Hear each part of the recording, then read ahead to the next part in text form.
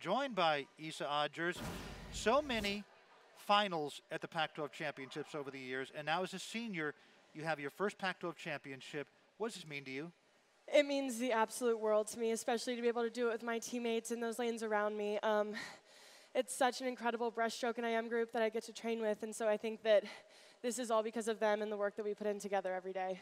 Well, it really showed. You guys really came together on the deck, and it was one of those moments where I got teary-eyed because I remembered my senior year, right? So describe what it feels like wrapping up your Pac-12 swimming career.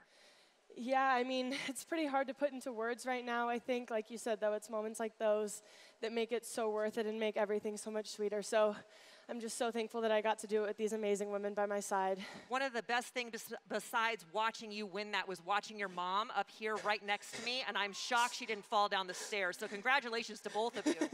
Thank you so much. She's been there every step of the way, so I'm glad, yeah. What a great win for you. You chopped 2.6 seconds off your time from last year. How did you do it? I think a big part of it is a lot of the work that we've been doing in the breaststroke group. Megan really pushes us every single day, and I think that we've done some really incredible test sets, and we do it all together. So it's because of that.